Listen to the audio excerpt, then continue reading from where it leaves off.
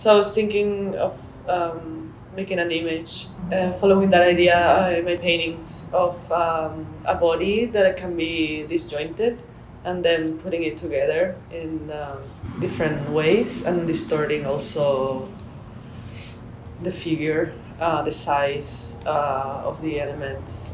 For me, what was so unique about this project was that you were painting on carved lino pieces that you had painted. So you were painting on a carved piece that had been carved from a painting that you had made on the lino.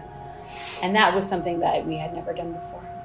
Yeah, me neither. And yeah, everyone was different in that way. Mm-hmm. Very interesting to make a different version of a same element over and over, but they're all different. So how to find variations on that and different possibilities.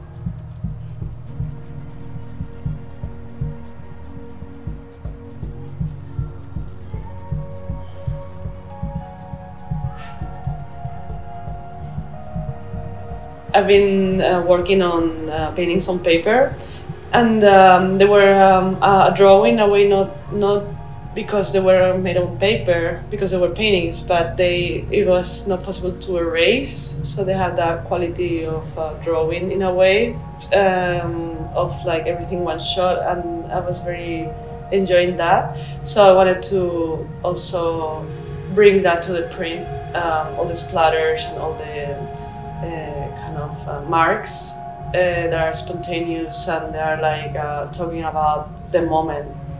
And because we did the mylars like that, they were made in one shot, one moment, there is no going back to them or making them like more perfect, quote unquote. I think the prints have that quality I was looking for of immediacy and freshness.